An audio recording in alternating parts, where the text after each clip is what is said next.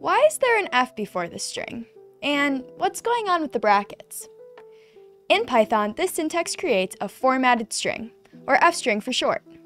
By the end of this video, you'll know how to format text with fstrings and make your outputs easier to read.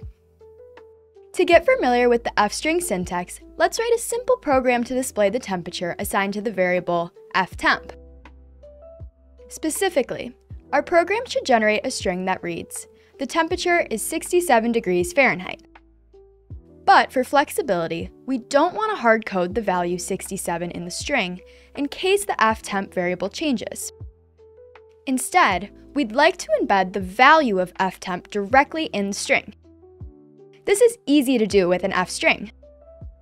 We can convert this regular string into an fstring by simply writing f before the first quotation mark. Now that we have an fstring, we can insert the value of ftemp by writing the variable's name between curly braces. This syntax tells Python to insert the value of ftemp and not the literal string f_temp. Running the cell, we can see that the ftemp variable inside the fstring was indeed replaced by its value, 67. This is already useful on its own, but fstring allows us to do much more. In particular, we can display the result of any expression between the braces. For example, suppose we want our program to report the temperature in Celsius instead of Fahrenheit. We can do the conversion from Fahrenheit to Celsius directly inside the fstring by subtracting 32 from ftemp and dividing by 1.8.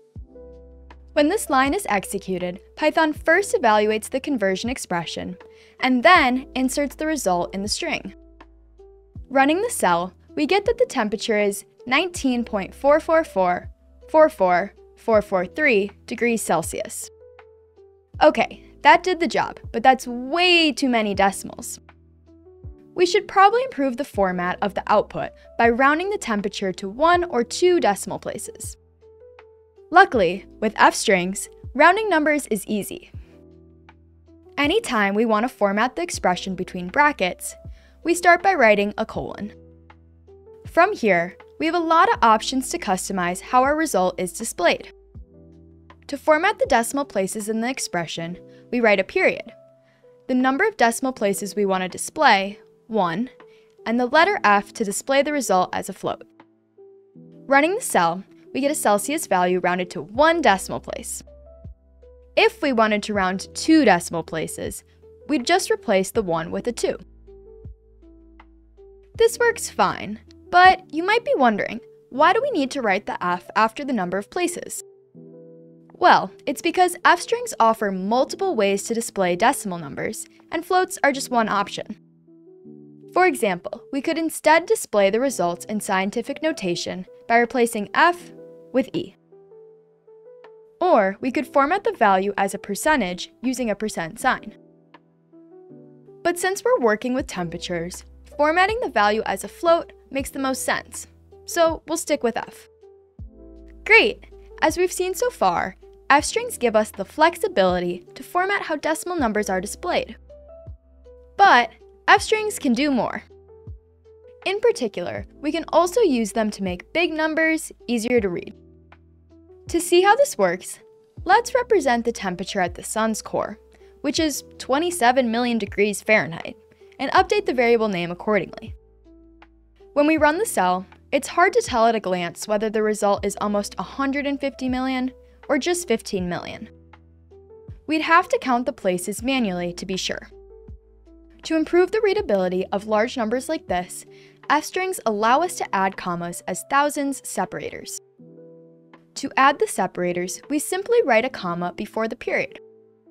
When we run the cell, our Celsius value now has comma separators. Much clearer. So far, we've used fstring to improve the readability of an expression's result with rounding and comma separators. But fstrings offer even more customization for situations where we want to control the spacing, alignment, and padding around our expression. For example, let's say we want our program to display both the temperature at the core of the sun and the average temperature in Fahrenheit on Earth's surface. To convert this value to Celsius and display it, we'll use another fstring. Since we want to display both strings at the same time, we'll pass them into print statements. When we run the cell, we get both temperatures as expected. But the layout of these strings is a bit messy, since the results take up different amounts of space. To fix that, fstrings let us control the space that a result will take up by writing a number in front of the decimal options. In our example, let's specify 15 to make sure each result takes up exactly 15 characters. When we run the cell, each result is displayed in a space that is 15 characters wide. Since neither number is 15 characters long, Python pushes the result all the way to the right. That works fine, but we can change the alignment of our results by adding an alignment symbol after the colon. To left align the values, we add the less than symbol right after the colon. When we run the cell again, we'll see the numbers are now pushed to the left, just as we expected. Or, if we want the values to sit in the center of the 15 characters, we can use the caret. Now, you might have noticed, when the value doesn't take up the full width, something fills in the extra space. By default, those leftover spots are filled with space characters. But we're not limited to spaces. We can choose a different character instead. We can do this by writing the character we want to use before the alignment symbol. For example, to make the results stand out more, we can fill the space with asterisks instead. Awesome! As you've seen, there are a lot of options for formatting fstrings. We've covered the most common ones in this video, but there are a few more available. If you're curious about these options, we've left a link in the description to a notebook with more examples, so go check it out. We also linked the official documentation. We're working on lots more videos like this one, so be sure to subscribe so that you don't miss out. If you found this video helpful, be sure to share it with a friend. And if you have any questions or topics you'd like to learn about, let us know in the comments below. We'd love to hear from you. Thanks for watching!